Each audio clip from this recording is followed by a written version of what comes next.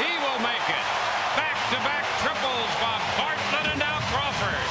And the Rays lead 5-0.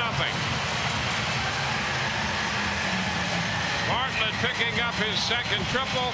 Crawford picking up his second triple. Crawford was my pick to click today. That was a slider up and in. Got inside it.